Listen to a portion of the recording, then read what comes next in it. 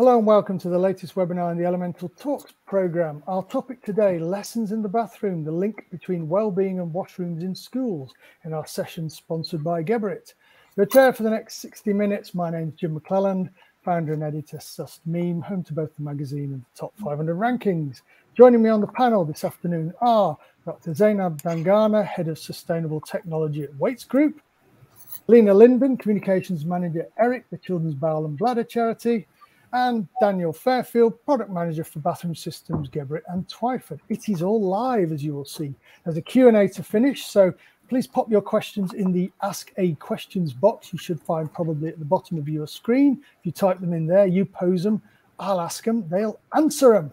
So a little bit about Elemental. This webinar formed a program of talks hosted and produced by Elemental, elementalexpo.com. It is the online community for professionals focused on innovation in heat, water, air and energy, as the name implies, the vital elements within the built environment now and in the future. You will find a full diary of events on the website, range of upcoming webinars. You can also view the back catalogue, whole host of hot topics, all available on demand. Great who's who list of speakers, and I should add, everything is free to access. Thus, next year, the physical, real-world, in-person Elemental Expo will actually be taking place at the NEC in Birmingham, 21st to 23rd June 2022. So see you there in the flesh, as it were. Right, we've got plenty to cover today, so brief intro from me just at the start. Lessons in the bathroom, especially with heightened awareness about the importance of hygiene in a post-pandemic world. The bathroom's become a focal point for building performance standards, as well as associated spend on refurbishment maintenance. The education sector is fast becoming the most important room in the school. Shown by the results of a YouGov poll conducted for session sponsor Geberit, and I don't want to steal Dan's thunder, so I shan't give you any of the stats, but hygiene, privacy and the condition of toilets are all key triggers of anxiety amongst children and concern amongst parents. However, in a snap poll of 100 schools, also undertaken by Geberit, school bathrooms were not top of the list of planned refurbishments at all. So it's hard not to conclude that the problem is clearly known to us, but there's often no plan and frankly little desire to do much about it. So our webinar will explore the reasons for this disconnect. The lack of understanding about the link between washrooms and well-being. Are there issues around design, installation, maintenance, repair? Or is it just failure to prioritize spend or sheer lack of budget? So our discussion will not only endeavor to answer these questions, but do so in the context of a framework for water sustainability. So let the debate begin. To start, I'd like to explore what lessons we can learn around the links between well-being and washrooms in schools. Begin by asking our panelists to introduce themselves, explain their individual perspectives, share some opening insights. So it's briefly a kind of who are you, where do you fit into the puzzle, where do you think we are right now when it comes to washrooms and well-being? So first, to kick us off, from the point of view of a pioneer in sustainable tech and innovation, Zainab, where are we? Thank you, Jim. I'm Dr. Zainab Dangana from Waits Group, and we are a leading privately owned construction, development, and property service company in the UK. And we work with a range of clients and partners across the public and private sector.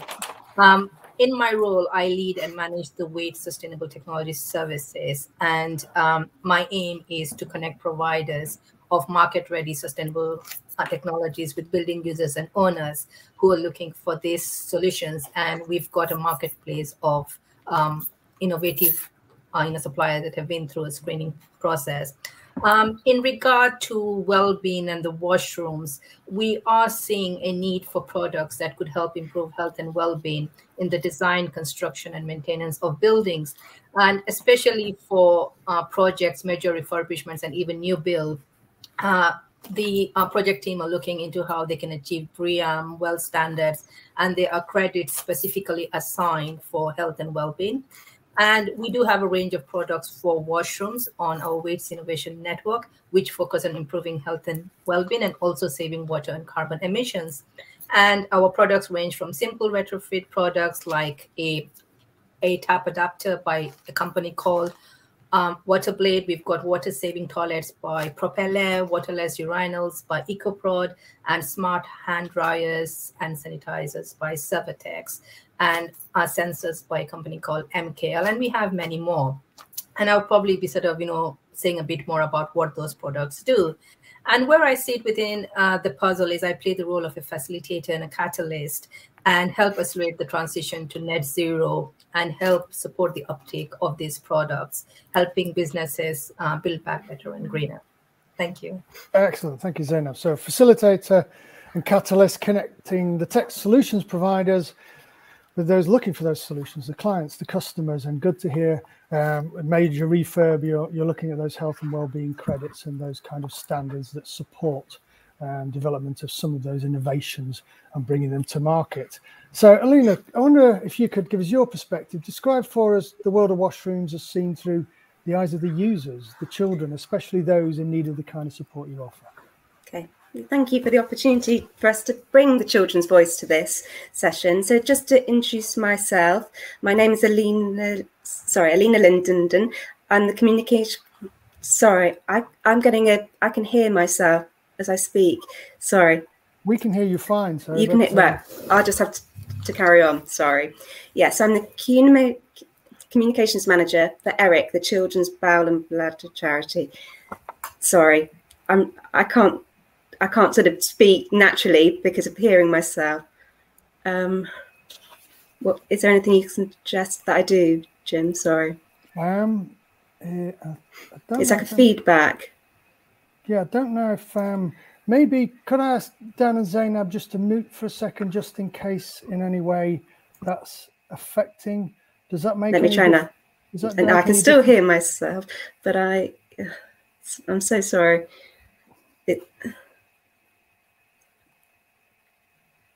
I don't quite know what to. Maybe try without headphones. Yeah, I think that's worth trying. Just how's in that? case. Yeah. Oh, now we get a very loud noise. Sorry, that's clearly even worse. Okay, well, shall we let Dan speak for a moment, and we'll see if we can message you in the background, Alina, and see if we can suggest a couple of things. So that'd be great. If we do a quick switcheroo, then Dan. Yeah, thank you.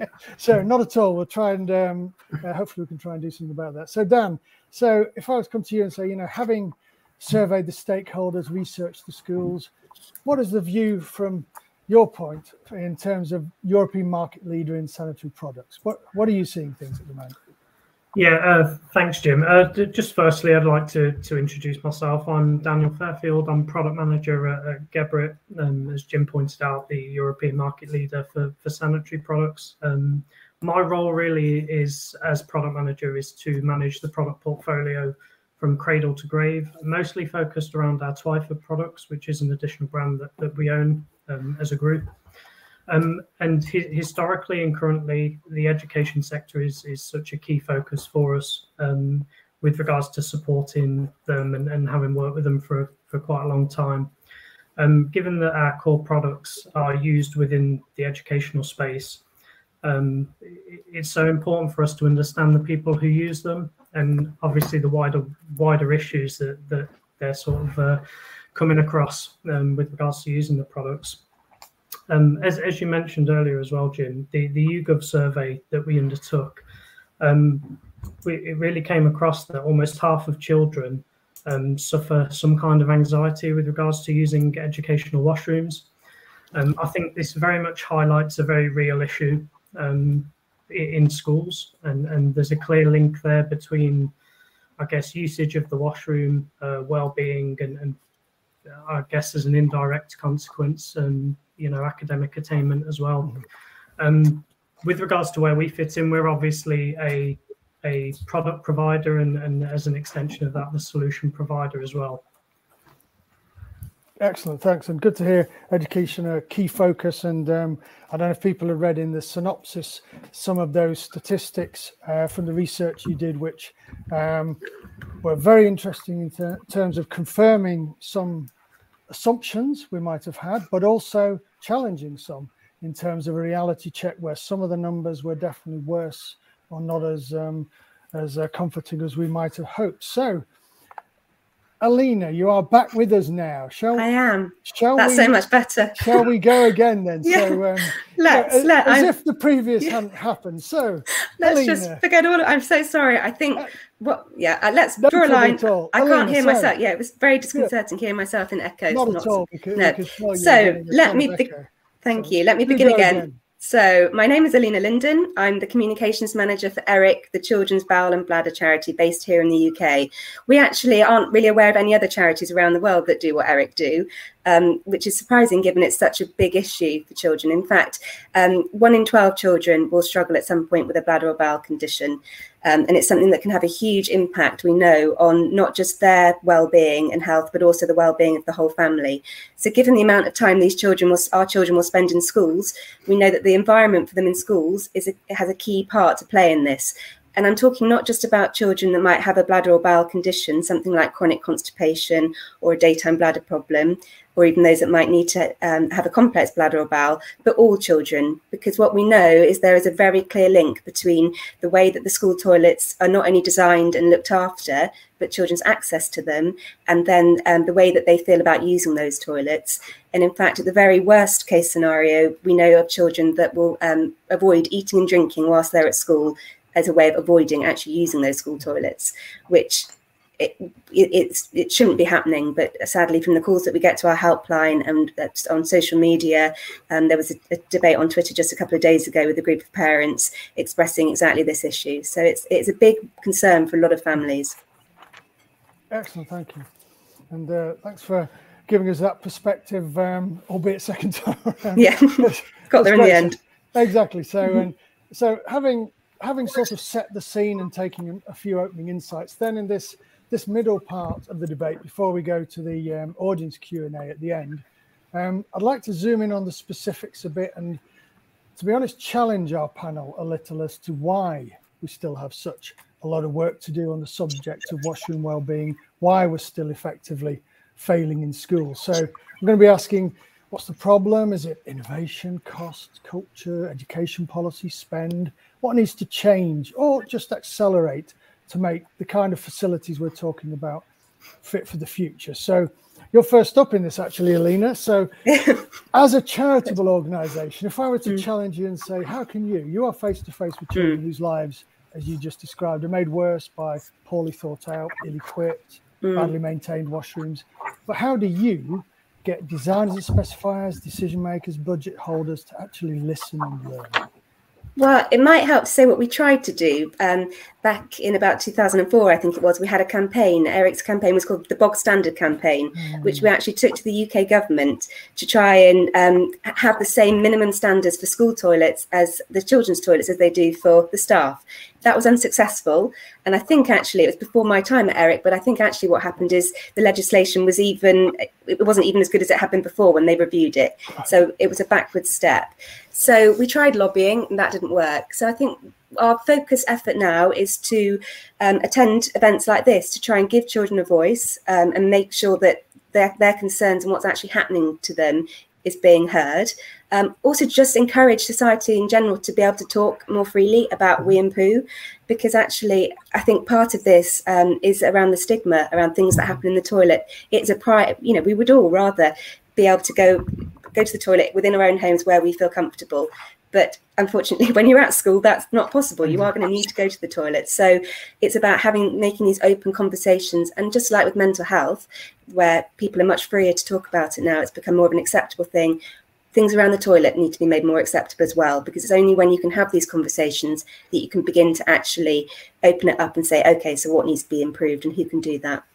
Exactly. Good points. And destigmatize some of it. And can I ask then, obviously, I'm sure you have plenty of conversations with schools and education providers. How much do you talk to, in the nicest possible way, the kind of people that be in our audience, kind of people on our panel, to construction, to specifiers, to facilities management companies, to the kind of companies who install, maintain, etc., the facilities involved? Do you have much? We don't. I mean, I suppose in a sense it's frustrating because we would love to have more sway, but that isn't a close relationship that we've got. But but it would be great to look to do that in the future. I know there is a washroom company that have supported us, our Christmas appeal in recent years, which is brilliant, that companies are recognising that actually as a charity, we've got a huge amount of experience and knowledge, but there's only so much we can do really when it comes down to legislation. Our hands are tied, but I think we will keep plugging away at it. We released some best practice guidance working with another charity, Blood and Bow UK, last year, which actually was recognised with the Nursing Times Award. So it's about us being able to promote things like that to sort of say, at least take on board the best practice guidance. But yes, we would love to have more conversations with others in the industry if that could help to alleviate the problem. Great, excellent. Good to hear that, and hopefully others are listening to that message too. And so Dan, if similarly throwing down the gauntlet a bit in terms of influence and impact, so many complex issues in play. We're hearing design trends, behaviour shifts, hygiene fears. So how do you, product manufacturers and suppliers, how can you be expected to make a real difference from where you are in that chain? Yeah, I mean, I think design choices are so important when we consider some of the issues that we've already discussed here. I think considering the needs of the people actually using them, maybe sometimes can get lost a little bit. I think particularly with some of the design decisions, sometimes it can come down to cost a little bit more than usability at times. I think with this in mind, I think manufacturers in the industry certainly are well positioned to educate. Certainly, I think some of the technical guidance that's out there as well. If we refer to some of the other areas, I mean, Alina was sort of alluding to some of the accessibility requirements. Within our buildings regulations, we have Part M, which is all around accessibility. Within there, some of the examples that there are design considerations for people with visual impairment, things like this. However, when we contrast and compare that to some of the school technical regulations like Technical Annex 2A, we don't have these design considerations. I think that this is an area where we can lobby and push and try to help, certainly. I think from an actual product point of view, I think there are things that certainly can help. With regards to the research that we've undertaken, definitely, I think as you alluded to earlier, Jim, I think some of the certainly with some of the touchless devices, I think when we commissioned some of the research, I think one of the issues that we had was around parents of children seeing that they didn't really that they experienced this anxiety due to having touch points within the bathroom. So in order to help with that, we have some of the touchless products available. For instance, one of the other issues we had as part of the research that came to fruition was around hygiene requirements and state of design. As well, in that capacity, we have things like concealed systems. So you can put the system behind the wall, for instance. So that's an extra thing that doesn't need to be cleaned. It helps with clean design, minimalistic design, and also things like rimless WCs, whereby they're easier to clean and they wash away contents of the toilet a lot easier. These technologies are already available, and I think there is an educational piece there in order to try and get that message a little bit more widespread, to really drill into the features and benefits and really understand what the benefit of using these kinds of products are. Excellent, thank you. Some nice points there. And could I just ask you a follow-up then, in terms of COVID and the pandemic? Obviously hygiene has become a primary concern. Are you having different conversations, or has it just intensified the kind of conversations you're already having about hygiene? Has it changed the game or just heated it up for you? I'd say, given what everybody's been through in the last 2 years, I think this very much is a topic at the forefront of a lot of conversations. I think hygiene in general has become a lot more of a topic, certainly in the last 12 months or so. I think moving through into next year as well, I think we're going to see that trend continue. I certainly think that the importance of selection of types of products within the washroom is going to become more and more intensified and certainly more and more important. Particularly these conversations with some of the designers, with contractors, and really trying to educate them on best practice when it comes to selecting how to design the washroom, but also the fixtures and fittings that go within there as well. Excellent, thank you. And in this round of more challenging questions then, so if I come to you, Zainab, now, so my prompt for you is kind of, so water is an increasingly scarce and valuable resource. We know this and we see it in headlines regularly.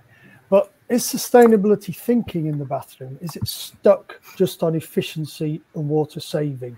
Is it not sufficiently focused on design and customer experience? Or we just see water as a resource and bathrooms not as an experience? What are your thoughts on that, please, Zainab? I sort of think that the suppliers I am working with are focusing on both the efficiency and the savings, as well as the design and experience. And I would give some examples here. So, for example, one of our innovation partners, which is the Propeller Smart Toilets, they work on the principle of the aeroplane toilet. So they use water, air, water to flush the toilet with the lid closed and has got a latch. So the product has been designed with a well-being point with the latch, which sits away from the pan and has got antimicrobial additives. And also the toilet has been designed to flush with the lid closed, and this reduces the spray of germs into the air. And a normal toilet will eliminate up to 80% of airborne germs, even with the lid closed. But with the Propeller toilets, this has been designed to eliminate up to 95%. Now, linking this with the survey results that Dan talked about, which also mentions that 1 in 5 parents said that their kids had issues with the school toilets, and 1/3 had concerns about the standards of hygiene, and almost half reported that the children had anxiety using the school toilets, again, which was sort of picked up by Alina. So if I just focus here on the anxiety and how some of these products have been designed to reduce that. So the Propeller toilets, again, have been designed with a transparent lid, which is clean, and children can be assured that they are touching a clean toilet, and they can see the flush, which could also be exciting for the kids. And the toilet sort of, and the kids actually do get a guaranteed flush, which leaves the bowl clean. And so there's no fear of leaving a dirty, toilet behind or embarrassing themselves coming to a dirty one. So, but I would also want to talk about anxiety from a different angle, and this is more from the sustainability angle. And we are seeing that the younger generation are more concerned about a sustainable future and the impact that we are making with young leaders like Greta. And they're really worried about climate change and the impact it's going to have. And I think having technologies that can assure them that we're making a positive impact and saving our resources and reducing our global emissions could help. So I think having technologies that have got a visual impact could help. And I would give another example there of a tap adapter in which the water comes out like a flow in the form of a thin blade. And that sort of gives that visual experience and maybe some assurance to them. And that could help elevate sort of their anxiety issues. So, I mean, there are quite a few other, products out there. From a hygiene point of view, we've also got a EcoProd sort of waterless urinals, and they've got the self, cleansing mechanism, and it works using the footfall data. So I think from the technologies I have been, working with, they are focusing both on the efficiencies as well as on the design and customer experience. Excellent. And maybe, Dan, if I could come back to you and give you also the opportunity to talk a little bit about how you are responding to both those agendas in terms of water saving and efficiency, but also the design and customer experience. Maybe, I'm sure in your product range, as you mentioned earlier, I think you are responding to those kind of hygiene concerns and making, if not attractive, then improving the design and the look so as to make it a more pleasant, a more desirable experience for users. Yeah, I mean, in terms of water sustainability, I mean, I'd say most of the products that I look after from a portfolio point of view are vessels for water in some fashion or another, that they're designed to be used with water. I'd say that there are many things that's done in order to reduce the water use. So if we think about some of the tap products that we have, you can restrict the water flow down to a predetermined amount. The WCs, we have dual flushing mechanisms that can take you right down to, 2.6 litre flushes, for instance, that really help with that, that can comply with some of these schemes that Zainab mentioned earlier, such as BREEAM and things like this.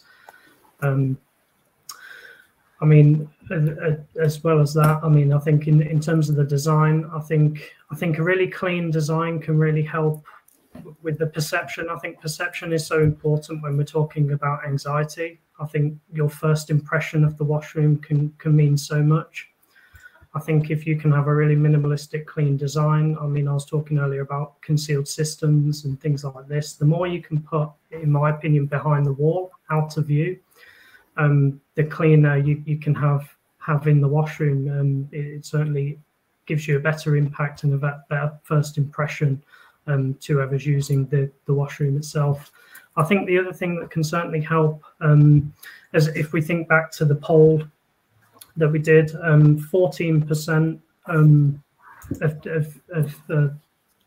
the parents that we surveyed, they mentioned that children's touch points were a source of concern and anxiety. Mm-hmm. With this in mind, touchless products, by far, certainly in the last 2 years as well, with what's going on in the world, we've noticed uptakes in things like touchless taps, touchless flushing actuators, and things like this as well, which can certainly help alleviate some of that concern also. Thank you. And just before I move on to the final, Alina, could I bring you in on that? If you're listening to the responses of children, do they talk about the individual elements, the toilet, the tap, the basin, or do they talk more about the whole washroom experience and not necessarily single out the separate elements? Well, I think each child's experience is different, but I would say if you think of it from the perspective of a child with an additional need, perhaps such as autism, there's a whole range of different things, such as the hand dryers that will go on automatically. And I agree with Daniel, your points about making it a lovely, nice clean space, but it's simple things, even just like having floor to ceiling doors.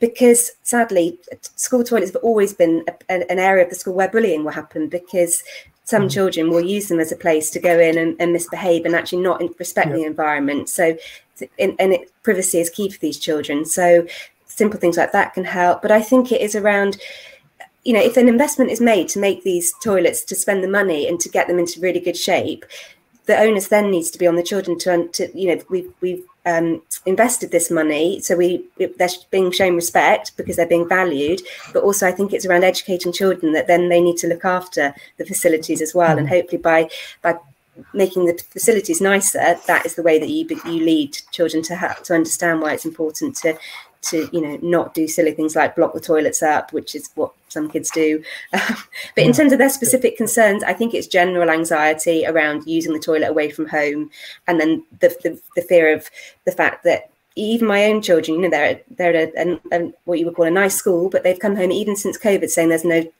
soap in the toilets, which I find incredible. But that is the reality. So yeah. Excellent, thanks. And and so moving on, and we've looked at some of the challenges, and it definitely is an area of difficulty with issues, and where more could be done for sure, as we spoke in various ways earlier. But now for this last part of the session, before I go to the audience Q&A, and I see there's some questions already in the box, and I encourage others to type in there. So I'd like to look kind of reasons to be cheerful and positive and hopes, because of course there are things we need to address, but there are people doing things about it, and there are improvements being made, and there is progress. So I've entitled this section Positives and Hopes, no less. So I want to look at how successful and sustainable approaches to wellbeing in washrooms can really drive meaningful change in the industry, the education sector, and society at large. So maybe if I'm asking you to look with your rose-tinted specs on then, Dan. So let's fast forward 5 or 10 years from where we are here, having understood the trends as they are at present. 5 or 10 years hence, what will success be looking like for your industry? Yeah, I think through the discussion we've had today, I think it's very clear what we we know the issues are, and I think a lot of this, and I've alluded to it already, I think can be alleviated from I guess education. I mean, Alina was talking about potentially bullying happening in the washroom. If you redesign the washroom, potentially, I mean, there have been studies that have shown that if you move the hand washing facilities outside of the washroom itself, this can reduce bullying in the washroom, for instance. It also gives you an area where some of the teachers can oversee that and help them practice good hygiene as well. I think success will ultimately be an area where all accessibility requirements are fulfilled, and certainly anybody with any kind of additional needs and anybody who has an access requirement for a washroom can go and access exactly what they need. I think from the discussion and the things that we've shared in this session, the technologies and the products and everything that we have available at the moment show that we're already in a place to do that. And I think some of the points taken on board around collaboration with different entities within the industry and adjacent industries can certainly help push us to that next level. Excellent, thank you. And let's hope so. And Zainab, if I'm coming to you, so thinking your most positive thoughts, how could sustainable technology prove transformative for well-being in the washroom? And I might maybe add, if I could also ask you, is it about more innovation, or is it actually just about scaling and rolling out some of the great stuff we already have on the market? So how could 5 or 10 years on, thinking your most positive thoughts, how could sustainable technology be changing well-being in the washroom? Yeah, so what I'm already beginning to see is that there's a lot of artificial intelligence being incorporated into the devices or the products. So they're not only doing sort of the basic function, but they've got additional functionality, like providing a dashboard. You can have advertisements, education, awareness, and things like that. So, for example, I've mentioned about the waterless urinals. They have got a self-cleaning, capability, and they are pre-programmed to clean depending upon the footfall. So all these things are sort of driven by data, the Internet of Things. Also, another provider that we've got on our Waste Innovation Network is a sensor-enabled hand dryer. And it's also got a dashboard that not only says how many people have visited the toilet, but what the energy, savings have been. So I think this is good about raising awareness and educating the kids, because I think this was sort of, mentioned by Dan, and I think that is useful to know. And then also this, particular supplier, and I'm sure others are beginning to, come up too. They all have built-in, sensor technologies which can show real-time washroom usage analytics using some kind of, cloud-based, dashboard, and they provide insights around how to, manage the, washrooms, the amount of, times it needs to be cleaned. So I think going forward, I can see more and more of that, and artificial intelligence and driven by the Internet of Things. Excellent, thank you. So, and a more tech-driven future, and as you say, the data will obviously help inform design and finesse the maintenance regimes, and also flag up some of the issues potentially that anecdotally appear to be happening. So before then we go to the audience Q&A, lastly then, Alina, I wonder if you could just look in this 5-10 years ahead, how might the well-being friendly washroom of the future, how might it actually change the conversation or help to change it around childhood continence? How could it help? I think any advancements can only be for the good of children, and it's incredible that our children are living in a very sophisticated world, aren't they? And my mind is boggled by some of the things you've been talking about, because they sound amazing, and the thought that they could be in all school toilets is fantastic. But I think it's about getting the basics there as well, and it is around having making sure that if you invest in the toilets, it shows children that you are valuing them and helping them to know that they're respected. And we know that in terms of these issues, it can have a huge effect on children's ability to learn, their well-being, their morale, and even their attendance levels. So the more work that can be done on this, and as I've said before, the more conversations we have around this, I think the future is much more hopeful for children, really. Excellent. As the section invited you, that's a very positive note there. So thank you very much for that. So this is where we're going to open matters up to our virtual floor with a live Q&A. So keep those questions coming. We've got a couple in. I've got at least one on Twitter as well. So you pose them, I'll ask them. Zainab, Aline, and Dan will answer them. So if we take the first one in the, or actually it's the second one, but maybe from Anders Barkolt, they're asking, is there any experience or examples of schools using data like number of flushes or toilet visits registered and the like to analyze levels of problem and also use such analysis to measure effects of actions to ensure toilets are being used? So in terms of that kind of data, Dan, if I could come to you first, are you getting asked to try and help provide that kind of information increasingly? What's your, where are we at with that from your point? Okay, so there are products that are currently on the market and are being developed, usually in other commercial areas. So things like urinals that I know Zainab has mentioned is very much applicable with this sort of question, whereby they're tracking the amount of uses, how often they're being used, how often should they then be automatically cleaned. We haven't seen this transition into schools. I think the reasons for this are twofold. I think one is budgetary constraints. So obviously adding technology to things usually implies more cost, and we usually find more cost is associated. The second reason is, I guess, internet and the kind of sophistication you probably need from a hardware point of view. I don't know whether schools have access to the type of infrastructure that's needed in order to run something like this. Of course, when you get the data back, you then need to hold it in some format. So you need some IT expertise potentially as well. So I think these are the two things that we're seeing as sort of roadblocks to this transitioning over to education. Excellent. And Alina, if I could bring you in on that question, are schools really using, I mean, it's one thing collecting data, it's another doing the analytics and using it to actually make decisions in a nice way. Are schools and those in the education sector, are they using that kind of data to make decisions going forward, or are we not there yet?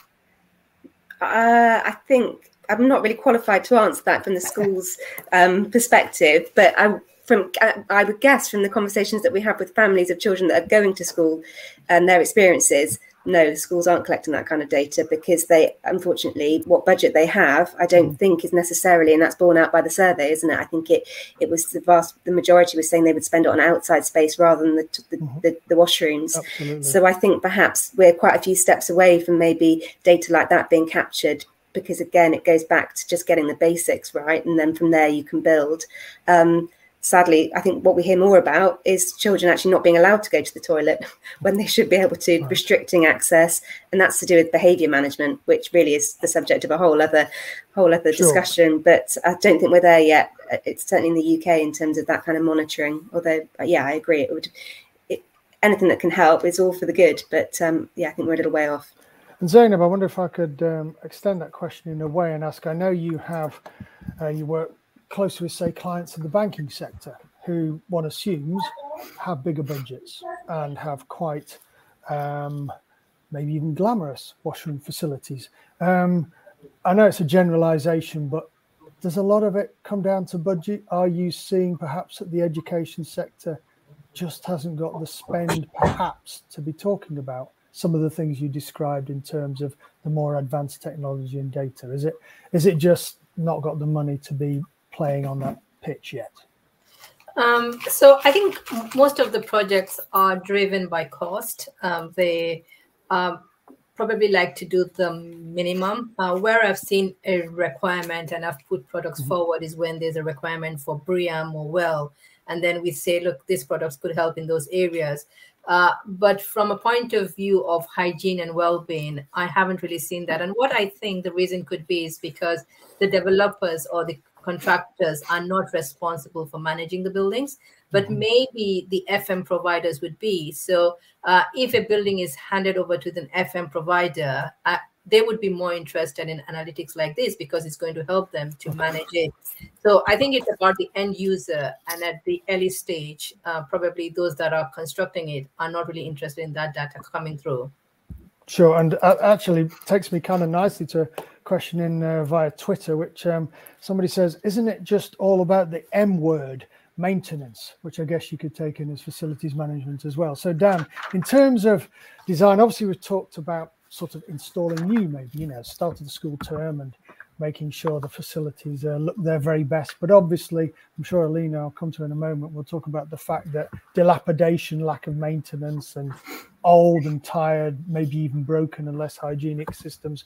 So the M word, maintenance, and, you know, looking at designs that last, especially in high traffic areas where the users may not always be as respectful of the facilities as they might be. So the M word, maintenance. What are we thinking about that, Dan? So, I mean, in April 2020, there was a study by Teacher Tap, which is a daily teacher service, that they asked 6,000 teachers about hygiene precautions in school. 37% of those respondents reported they didn't even have soap for pupils, which is something Alina mentioned earlier. But the other side of that is that they reported that they didn't have access to hot water either. So with regards to our own survey, we did our own SNAP survey of 100 schools, undertook earlier this year, that found that despite the very basic issues, school bathrooms weren't at the top of the list when regarding regarding refurbishments in schools. And it's been mentioned already that the external school grounds, which accounted for 41% of these planned refurbishments, and only 16% of schools were intending to refurbish their washrooms. I think this is quite an important statistic to share and discuss around. I think when we're talking about maintenance, you know, if the fittings and fixtures within the washroom aren't being refurbished, aren't being repaired in a planned way, I think it really highlights quite an important and big problem. I'm sure. And Alina, coming to you, I imagine some of the concerns and gripes are about poorly maintained or dilapidated or aging or damaged or whatever, all the stuff that happens when they're not well maintained. Yeah, doors that don't lock, doors that are hanging off, broken cisterns. And again, it goes back to, why would a child feel like it was a place that they wanted to go to or look after if it's in that kind of poor state of repair? But I think one of the key issues, though, is if the regulations don't say that a school has to have these minimum standards, then, and when it comes to looking at budgets, they're not going to spend the money, are they? The money's going to go elsewhere. And it's obviously, coming from the point of view of the charity that we work for, we see the sharp end of these children. And what happens when they have this issue with the toilet. So I almost feel as if I'm sort of speaking as the converted, really. I think it's a case of persuading, or not persuading, but making others realise just what an important issue this is. And without wanting to put you on the spot, you know, I mean, often we talk about, well, you know, customer demand drives markets. You know, well, we're hearing from Dan and yourself, the children, the parents, the customers, if you like, they are all expressing wants and needs, you know, and they are feeding back. So why is that not driving the demand, in the sense that, does the client, be that the schools or the education, do they need to express their dissatisfaction? Do we need to have some finger pointing? You know, I'm not saying a blame culture, but do they need to complain and shout and talk to the industry about, you know, these facilities, and, you know, talk about budget? Do we need a more aggressive approach to getting this fixed? Alina? Do you want me to? Well, yes, I'm bound to say yes. Exactly. I think, as Eric has shown, we've tried taking it directly to government and it fell on deaf ears. So I think actually, as Zainab mentioned, with the example of Greta Thunberg and how she sort of got a whole generation of children behind her, the children that are growing up now are, you know, they're very sophisticated in the way that they talk about their human rights, and I think that's all to be promoted, really. And let's hand it over to them and their families and get them to sort of lead the way, really, because I can't see it really happening otherwise. What I would say is there's been a huge amount of pressure on schools, particularly with COVID, that, you know, in terms of, you know, their decisions around can they afford books and that kind of thing. But school toilets, you know, we wouldn't accept it in the workplace. it wouldn't be accepted that you'd go in and have a dirty toilet that didn't lock. So why do we not treat children with the same respect? It does baffle me, and it's very sad. But I haven't got any answers, I'm afraid. But I think, I appreciate your honesty about it. And Dan, so in terms of the survey you did, you did, take the temperature, as it were, and you did get that feedback, and you did get the responses from parents at schools around anxiety and that. And so, if I could ask you to just tell us a little bit more about what you've done with that information, who you would hope would see it, and who you would talk to in terms of changing some of the attitudes, because it's great to have the research and the survey done, but then, to be honest, those are bullets and you've got to fire them. So I wonder if you could tell me how you feel that might have helped you have conversations about doing things differently and making choices. Yeah, I mean, of course, as one of the leading sanitary manufacturers in the industry, we are part of some of the larger sort of groups within the industry, people like the BMA, people like things like this, and also some of the technical committees that we also attend. And these are very much the voices of the industry. This research really allows us to take this and raise this in these sorts of ways to these sorts of people who do have influence, who can lobby against this sort of thing. I also think that there's a way that we could incorporate some kind of push-pull strategy with this. I know Alina was talking about the actual users of the washrooms. If we can engage them in some meaningful way with this information as well, give them a voice, I think we're well positioned to do that. And at the same time, if we look back to some of the comments I made earlier about some of the technical some of the technical guidance that we have in the industry, if we look at some other commercial sectors like hospitals and accessibility environments, it's very strictly controlled. If we compare and contrast that with education and schools, it's not anywhere near as strictly controlled. And I would argue that this also needs to change. Good point. And Zainab, I know we sort of touched on this in a sense. Obviously, your brief is for sustainable technologies. Are we still at that stage where there's a green premium? Are they still? Is it a myth that they're more expensive and therefore this is a luxury, and exactly the kind of luxury that doesn't get used in school facilities? Or are we beyond that? Have we moved beyond the green premium now? Well, the green products definitely have a premium of about 5 to 8% more. But I think what people are beginning to see is the bigger picture of what these products could do and the realization. So I think that is sort of helping, because they're not only looking at the initial upfront cost, but they're now sort of knowing that, okay, fine, if they invest in these toilets, for example, the water saving ones, they could save the equivalent of £3,000 a year, or depending upon the size of the building. So I think people are beginning to see it in a bigger picture rather than just the initial upfront cost. And I think people are now becoming sort of more conscious, and there's been a lot of noise, especially since we had the net zero target launched about 2 years ago. Local authorities in the UK, over 70%, have declared a climate emergency, which is then having an impact on all organizations. And I think just today I saw on the LinkedIn saying that NHS wants to be net zero. So probably there would be soon a similar target from the education sector as well.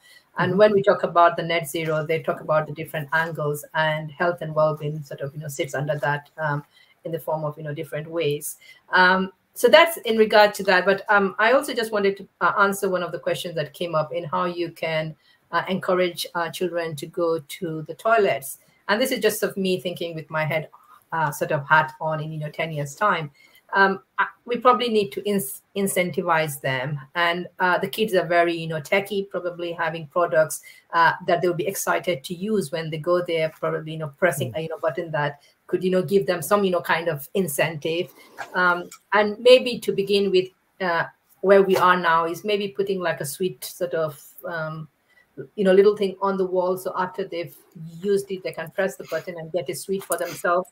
So maybe sort of initially incentivizing them, but eventually sort of using technology to, do that.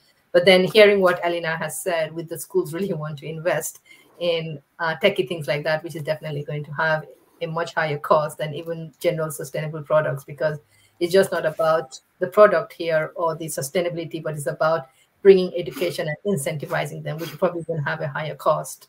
But yeah, that was just my thoughts about that question in the chat. Well, that opens up nicely that question. Before I come to Dan, maybe about the green premium as well. So, Alina, you maybe saw that question. That's what can be done to ensure children decide to use, or encourage children to use toilets. So, nudging elements like that. I wonder if you could just share some ideas about what can be done, and whether you have any questions or suggestions for the industry and how they can help with the nudge factor.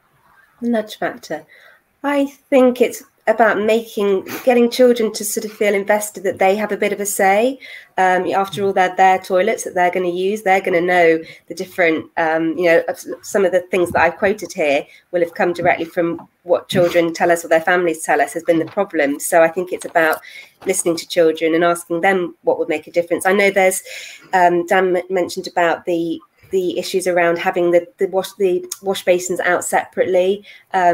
And I know that, so I think when you start talking to children about it, you get all sorts of interesting insights, whether it's better to go in and you've got open cubicles. And there's some toilet schools that have had recent refits have had quite differently designed toilets where they're sort of almost in the middle of a corridor with almost like opaque glass.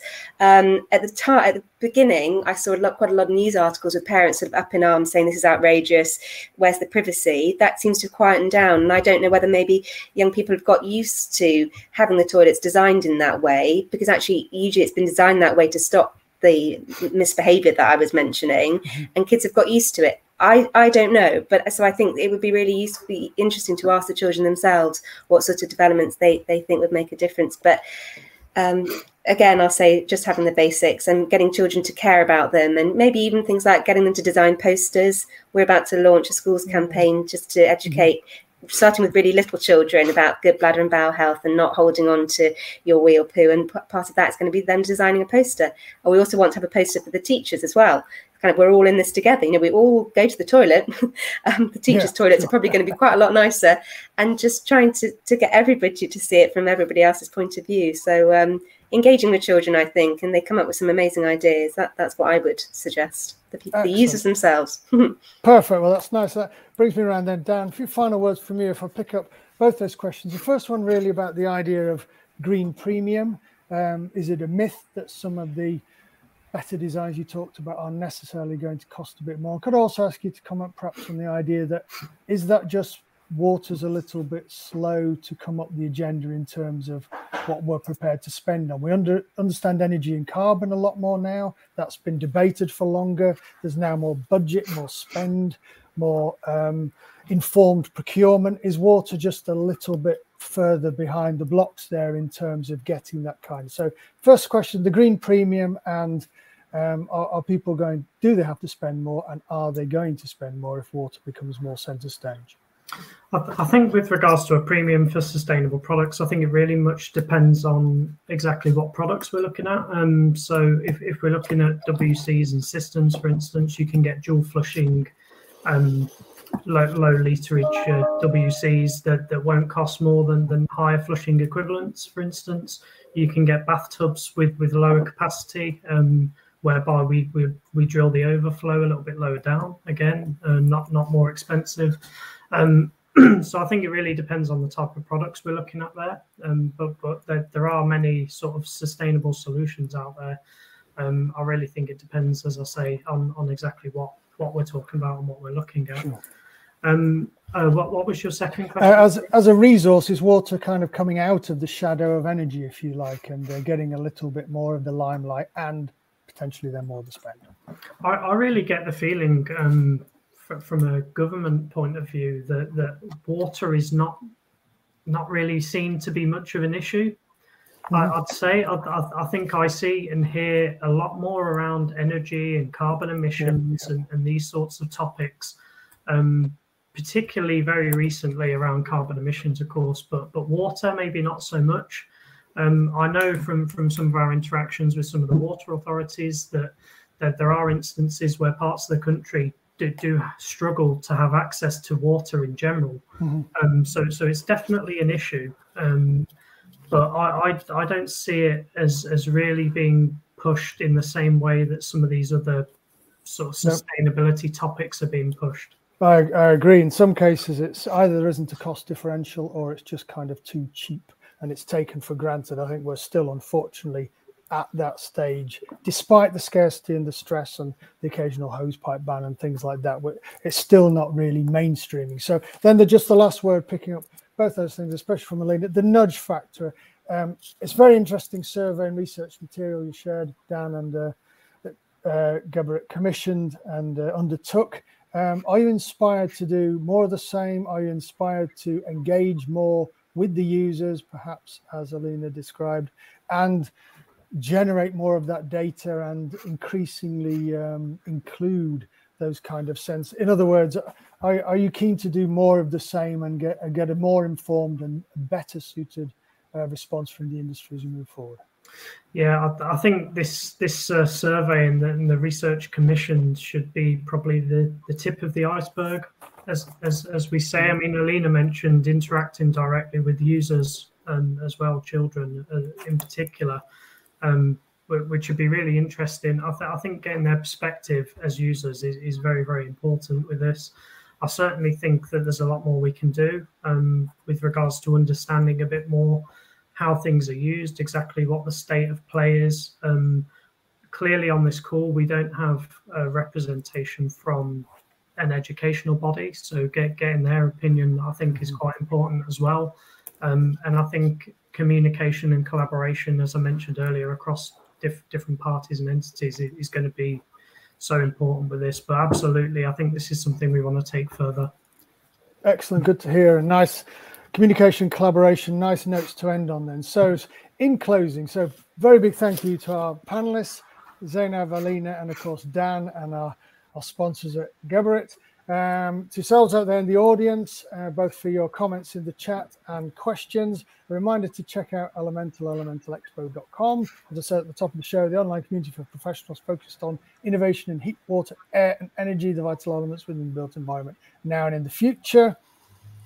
Full diary of events on the website, upcoming webinars, back catalogue, all available to watch on demand. This session will be available to share with anybody who missed it, or if you missed the first 20 minutes, for example, you can rewind and watch again. So it's all freely available straight away after we close today. So big thank you again to my three panelists. That's it for today. I've been Jim McClelland, editor at Susmarine. Thanks for watching, and we'll see you all again soon. Thank you. Bye-bye, everybody. Thank you all.